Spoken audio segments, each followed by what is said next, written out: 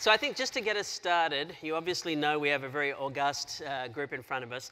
I wanted to use this as an opportunity to get a perspective on this kind of view of the country based on the individual experiences of each of our panelists. And Karen, perhaps we could start with you, given your experience both at the Chicago Urban League and previously as mayor of Gary, Indiana. What's your reflection and what's been your experience?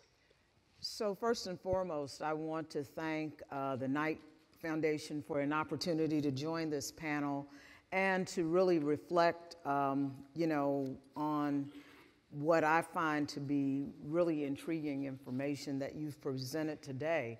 And what I'd say to you is by creating this spectrum of cities, you have really demonstrated how hard it is for a mayor, particularly, to lead a city, because even though there are different cities, I would say to you, if you went to residents in Chicago or Gary or Detroit or a variety of the cities that are represented in the room and asked them, where do you fall on this spectrum? They would say and answer in a variety of different ways, dependent on where they are in the economic spectrum of their communities. And that's our job, to make sure that we are able to ensure that residents, in fact, are able to achieve in those communities, even those communities that you have identified as distressed. So how do we do that? How do we achieve that goal? Because it's harder for some of us than others. There used to be this controversy in the state of Indiana that I was the highest paid mayor in the state. I said, yeah, but when you break it down, I'm probably working for $10 an hour, because it really is, that much more difficult when you are in a community that we call legacy cities and that has seen a variety of challenges. And so that's where I think our community foundations come in, like the Legacy Foundation. That was a tremendous partner. That's where the Knight Foundation, who was a tremendous partner in the city of Gary during my tenure, that's where Bloomberg and so many other foundations come in. And I'm going to give you 2 examples of that, because it really does speak to the ability to ensure that as we become more automated, as we become much more technology driven, that people aren't left behind. And we've done that a couple of ways. One, we've done it by utilizing technology to really solve some of our most intractable problems. One of the issues that we faced when I got to City Hall was the fact that we knew that we had an inordinate amount of vacant and abandoned buildings. In fact, some might say one of the largest percentages in the country in terms of per capita basis. But when I asked, well, how many are there? Some people would say 10,000. Others would say, oh no, there are more than that, there are 20,000. And I'm like, well, that's a lot.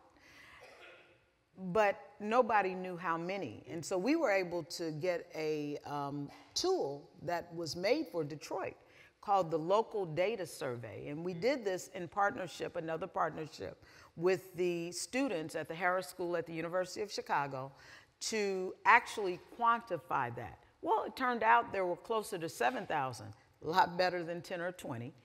And not only were we able to quantify it, but we were able then to put an application together to the state and make a case they should use hardest hit dollars that were originally set aside for mortgage foreclosure remediation to allow us to demolish or deconstruct vacant and abandoned buildings. And so you had a partnership with the city, you had a partnership with the University of Chicago, you had a partnership with the federal government, the state government, and you had a partnership with our community foundations, not just the Legacy Foundation, but also MacArthur, because they were able to fund the students at the University of Chicago. And I think it demonstrates how cities, especially legacy cities, are really able to look at a problem to solve it. The same is true as we looked at a partnership with Legacy to say, you know, how do we address the fact that we have a dearth of restaurants in the city? And we created this culinary incubator that was funded by both Knight and Bloomberg Philanthropies. One was public art. The other was a practical culinary incubator, not only to address the dearth in restaurants, but also to spawn new entrepreneurship and new businesses in the city of Gary, because we know that as manufacturing is more challenged, that entrepreneurship is one way to spur growth, to really stem against the depletion and disappearance, or at least the automation of jobs in communities. Well, actually, that's a very helpful jumping off point, Karen, to Brian, because I think two things you mentioned, Brian, you work on. One is this whole issue of culture, social, and civic factors and the role they play, and then also the very important role of partnerships, which I know you really tackle through Stand Together, but maybe you could share some of your thoughts. Sure, yeah, absolutely. And I want to say, you started off with this, André, but I read your report with great interest. I think the work that you've done to get below the national statistics and really understand the different impact that communities are facing through some of these transitions are critical, because ultimately we have national problems, but many of the solutions are going to be driven from the bottom up and from the local actors who are experiencing different impacts. So I learned a lot in reading the report, and I think it's a great contribution. You know, I'll tell you a little bit about the approach that we take at Stand Together, and it really is informed by something that, Karen, I think I just took from what you said, this idea that as a mayor, you're charged with helping to ensure that every person in the city can succeed. And that really resonates with our core belief. Everything that we do at Stand Together is based on this idea that we have a deep belief in people, and the idea that every person has something to contribute to our society. And so the whole reason that we exist is to help to identify and then help to partner with people to remove the barriers that are holding people back. And so when I read a report like the one that you put together, André, you know, the notion that so many people are being left behind, this really is a top priority for what we do. And it's particularly tragic, right? Because it's in the context of tremendous progress in so many other areas of our society, whether that's economic progress, social progress, technological progress. And so what it means, as you've shared, is that this progress is not being widely experienced. And in addition to the real material challenges that creates in people's lives, just making it very difficult to get by and to help your family to get by, I think it also is contributing to this idea that we're not all in this together. And so that if my experience is so different from yours, it's hard for me to relate. And when it becomes hard for us to relate to each other, it becomes easier for us to be nasty to each other. And I think that's contributing to the polarization that we're all feeling, which also then makes it harder to solve some of these problems. So I think it's a very complex challenge that your study outlines, and that so many people in this room have experienced through your work. I don't see any single cause of this challenge. In fact, I look at it as the consequence of the deterioration on a widespread scale of some of the foundational institutions that we rely on to empower people to succeed. You know, Alberto mentioned the lack of trust in some of the key institutions in our society, and I have to say, some of that feeling is earned on the part of those institutions. You know, we look across society at some of the institutions that really have been essential for people to succeed. Institutions like education, which your study points to as a primary factor in people being left behind. It's just fallen down on the job. It's not doing what it needs to really elevate and empower everyone in our society to overcome some of the challenges that come with these very real issues in an economic transition. But it goes on. I mean, strong communities have been essential to the story of success in people's lives, and so the work that the community foundations in the room are doing to reinvigorate civil society, it's essential if we're going to make this work, and so on. And so we look at the need for a comprehensive approach in addressing any of these challenges. And I guess the last thing I'll say is, and I hope we'll have a chance to talk more about this, we have a real intuition, especially as a national philanthropy, we have to be careful about this, a real intuition that The solution to the struggles in communities is going to be found from outside those communities. And everything that we've experienced, at least through our investments, is the opposite.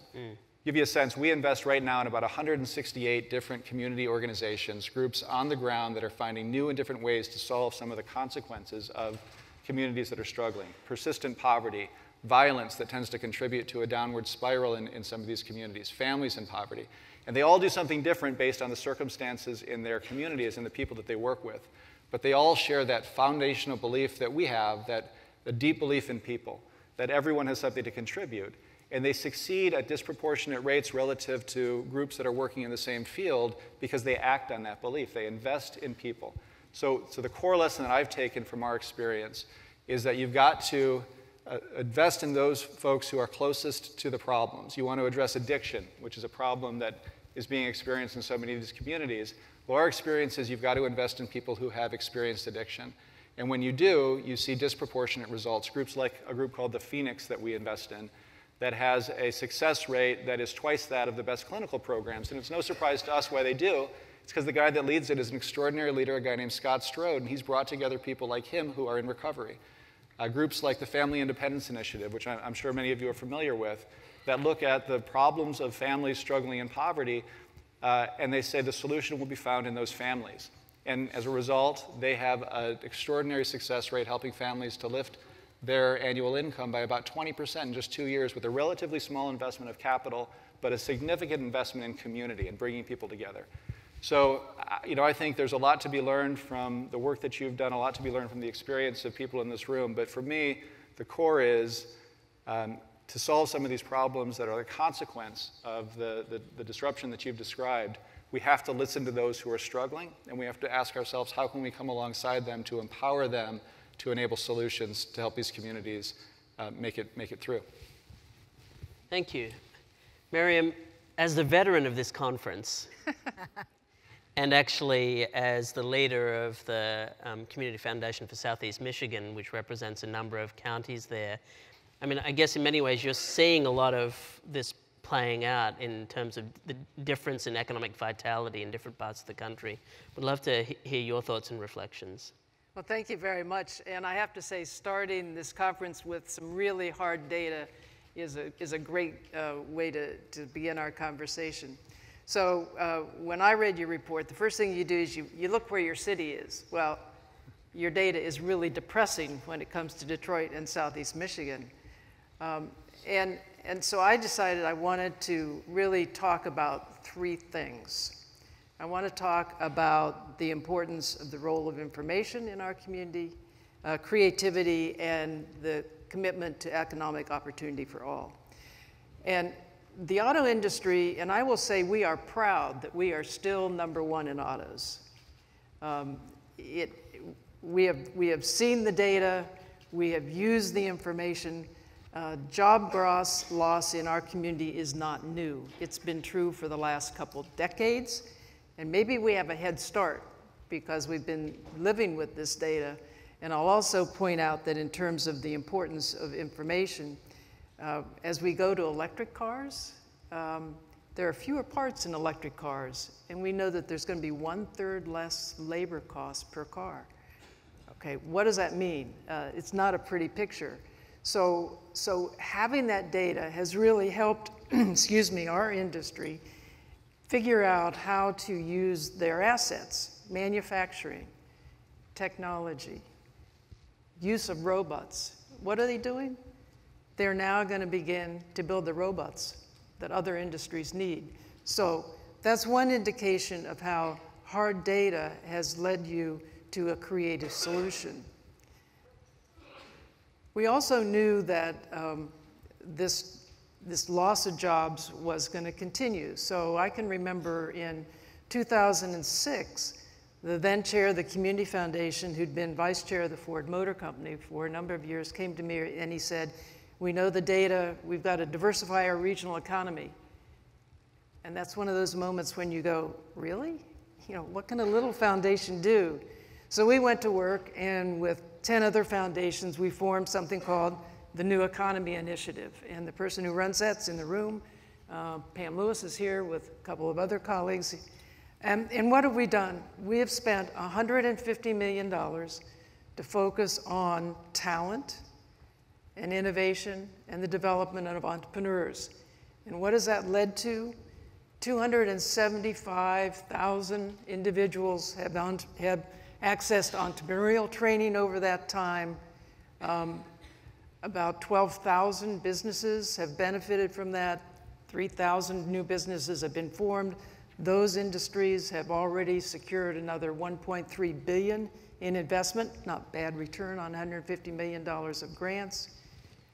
And we know that of the businesses served in the last year, half of them were women-owned and 2/3 were minority-led as well. You can make a difference. You take the data and you go to work. And that's one thing that philanthropy has done. Creativity. Let me give you an example of what the autos are doing. They have reinvented themselves already as not auto companies, but they're now mobility companies. So they are hard at work as well.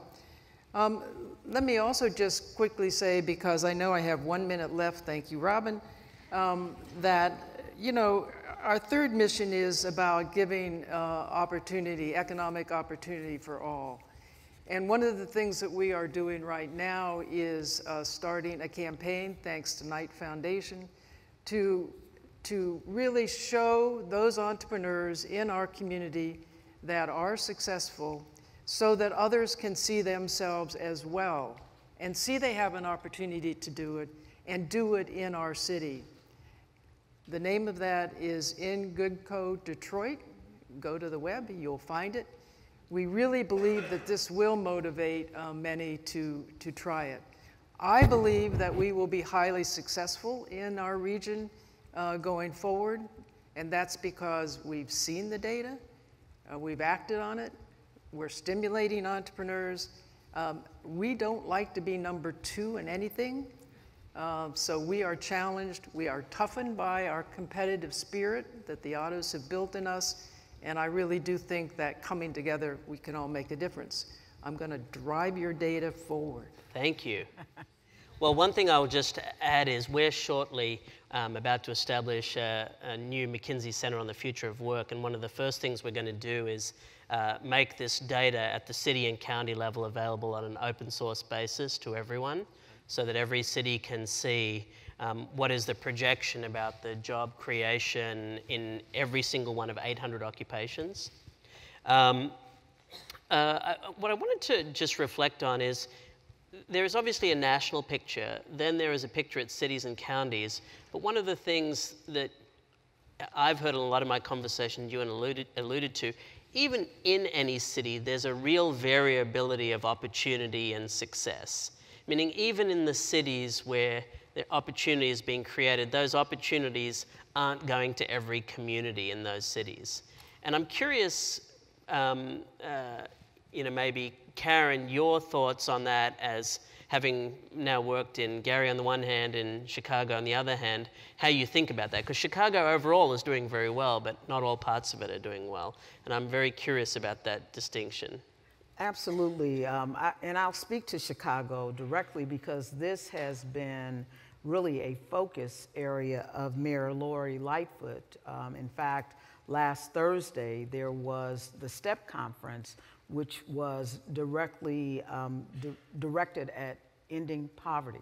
How do you end poverty in Chicago? And no small task, but she has come up with a South by Southwest initiative that focuses on those areas that have the greatest concentrations of poverty and has challenged the business community, the civic community, and those of us who run community-based organizations to partner with the city, the county, the state and federal government to come up with meaningful solutions that are directed by those who are at the local level, because we know that that's where it's most successful.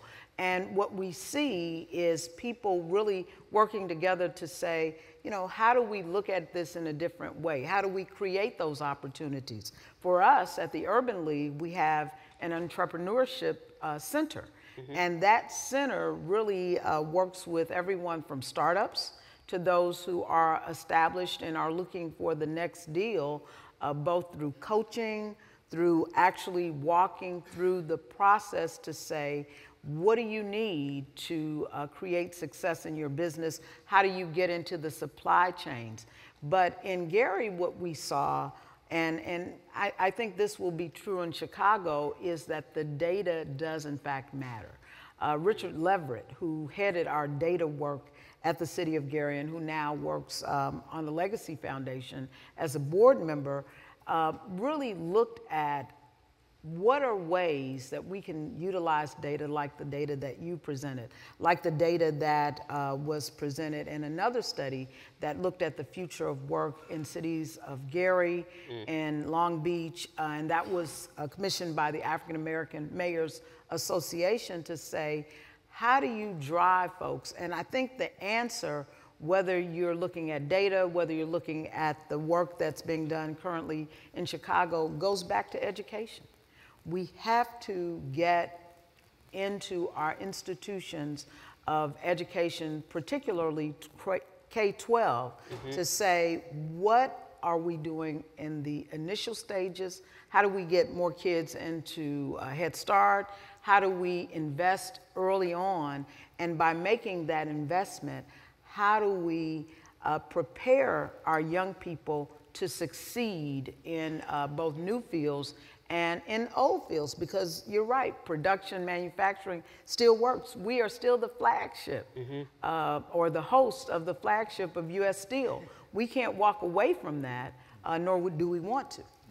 Brian, I wanted to pick up on something you were saying before, and also just ask, what are the characteristics you see of communities that are tackling these issues effectively? Because I presented, one might say, a rather depressing page which showed a number of cities and counties that might really struggle. In your work, have you seen that there are things that communities are doing? One of them you mentioned is that they're solving things internally. But what are the characteristics of partnerships and the way people come together in places which you think are more successful than others? Well, let me answer the question by talking about the characteristics of the groups that are helping to revitalize some of the communities. Because I think it would be a mistake to try to draw generalizations across communities. Certainly we can learn from what works in one community to another, but one of the things that we've learned is that these are often unique situations.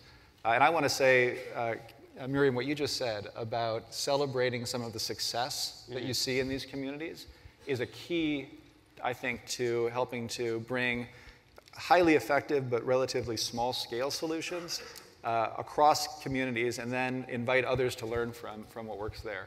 And so I think there is so much good that's actually happening in some of these communities. And again, it can get obscured if you look at them from the macro level. But when you really get down there and you see the good work that a group like Urban Specialists, for instance, this is a phenomenal organization in South Dallas that's led by a bishop and a former gang leader.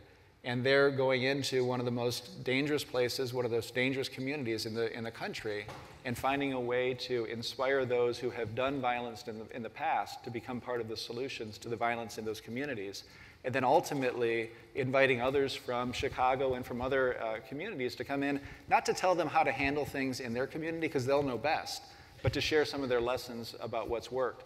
And so to me, what these groups have in common, and so what I think is a characteristic of some of these successful approaches, is that they don't give up on anybody, right? They really do act on this notion that whatever your circumstances, whatever mistakes you've made in your life, wherever you are right now, you have a unique gift, and if we can help you to express that gift in a way that ultimately contributes in your community and also helps you to live a better life with your family, that's going to be the key to discovering what these communities ultimately have to offer and the path that they need to take, their unique path, to be a participant in the progress that they ought to be throughout our society.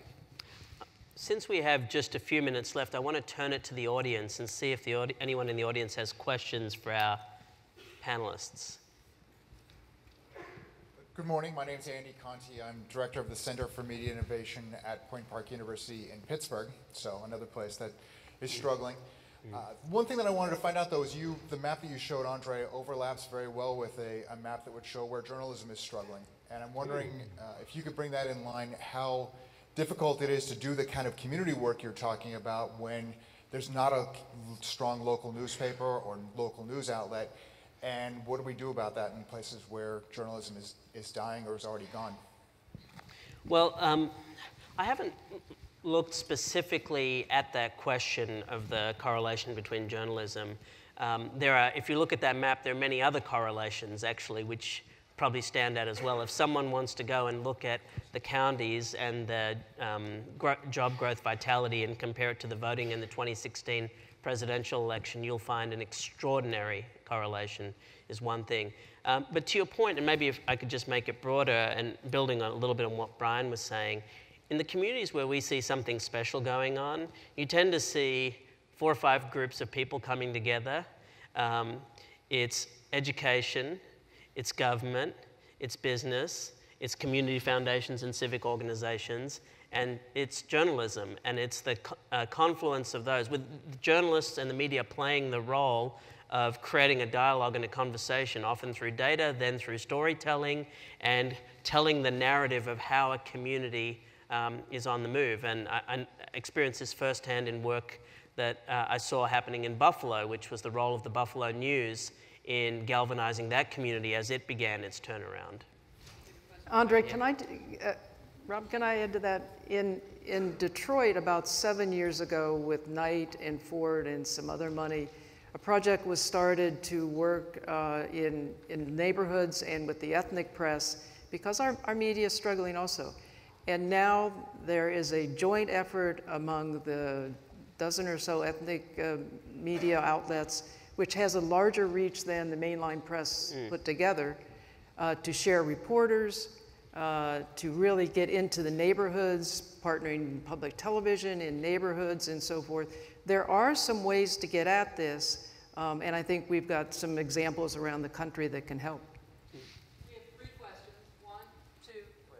Good morning. This is John Funabiki at Renaissance Journalism in the San Francisco Bay Area. I appreciated the comments, Mariam. I appreciated the comments about the ethnic media because we were involved in that. I was really interested in the data and the study.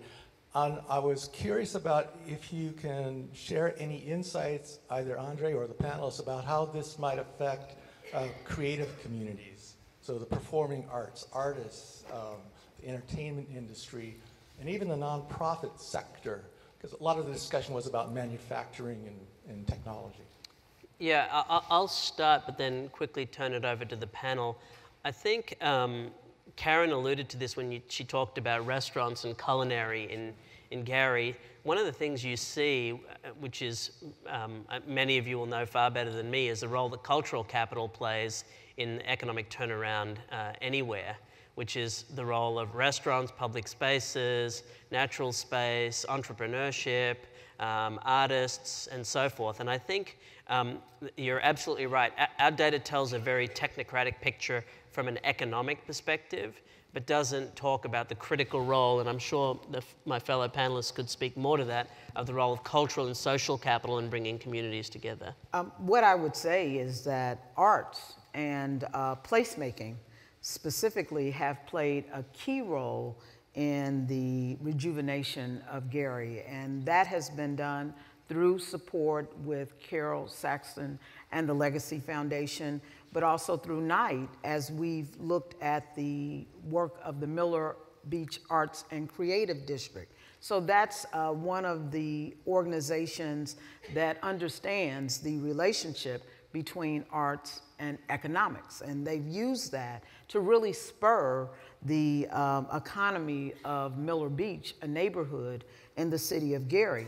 But in addition to that, the attraction of artists to a city like ours that's losing population has been extremely important. And that's been done in partnership with Indiana University Northwest, where we've had a creative there, Lauren Pacheco, who has led public art projects throughout the city to get creatives to just think about how do you use your creativity to improve the quality of place, to improve how people look at their neighborhoods, how they look at their communities. And so that's been extremely important in the city of Gary. Thank you. One over there and last year.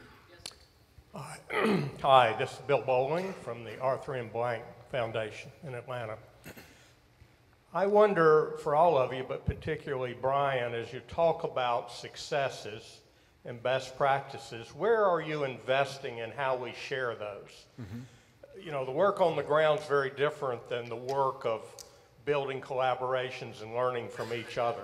So where have you seen that done well? I think it's a great question, and it's an area where I think we could all do a much better job. How many times have we made a mistake in our philanthropy only to find out that somebody else made the same mistake 2 years prior, and if we had learned from them, we wouldn't have had to do it again. So we do a few things on this front. The first thing is Stand Together itself as a philanthropic community. We work with about 700 different philanthropists, and we try to pool not just resources but also knowledge. And we need to do more, and we're working to do more to get that knowledge out beyond just that group of 700. Another area that I think we're as a community underinvested in, but we've seen huge returns on, is just simple storytelling. So the data is critical. We want to make sure that we're using metrics where metrics actually reflect reality rather than some abstraction. But we also want to just make sure that we don't lose the richness of some of these experiences. And so celebrating successes, but also sharing some of our mistakes, I think through storytelling. And it's increasingly easy to do that with online media and that sort of thing. But then I think what the Knight Foundation is doing here and what other groups are doing, and just bringing groups like this together and creating the space for us to make genuine partnerships. That's a primary focus of how we do all of the philanthropy that we're engaged with. We would much rather partner with the group that understands the space better than we do, and then to the extent we can bring something to the table, we make a greater impact together. I was having breakfast with Sam Gill this morning. I shared with him. I said, we wouldn't dream of making an investment in journalism, and we make quite a bit of investments to support journalism without first checking with the team at the Knight Foundation, because they just know more about it than we do. I'll make just one specific offer, which is to the extent that there are a set of stakeholders in this room who feel it would be valuable to gather more best practices about how communities are tackling the labor market, economic development, and the future of work, we'd be happy to invest pro bono resources to gather and collect and share those practices. Last That's question. major. Wow. That is a major gift. So Amos Gelb from DC Witness, first-time attendee, so it is quite amazing. Brilliant people here. Met a lot of folks, and you four up there. So sort of question to pick up on things that have been said. 3 characteristics from hearing you people. Local, ingenuity, positive. There seem to be lots of answers, lots of things happening. How do we change the national conversation, put politics aside, from the divisiveness that we have now to the idea that we have people coming up with ideas to solve these solutions, that we can? How do we change that overall national conversation to positive rather than negative? I'd say you have to confront it. You know, we've all been in rooms where we've heard people say things that can only be characterized as ignorant. And what we do is we hold our heads down and kind of move away. And I don't say that you have to be confrontational when you confront it, but you certainly have to say, well, is it really that? Or can you look at it this way? Whatever it is, to allow someone to really reflect on the fact that they may be being bigoted, or they may be saying something that does not apply to an entire group of people, but just that one person they encountered. Yeah, I couldn't agree more. I think my experience is that the country is full of people who want to do the right thing, but they need some examples. And I think people in this room, in the media, in philanthropy, we're in a great position to set a good example. Do the right thing, and I think people will be encouraged to follow you. Mariam? Call them out, use data. We started that this morning. Some things are true. Thank you. Please join me in thanking this extraordinary panel. Thank you. Ladies and gentlemen, just a reminder, there are refreshments right outside in the pre-function area. Take everything off the table, and we ask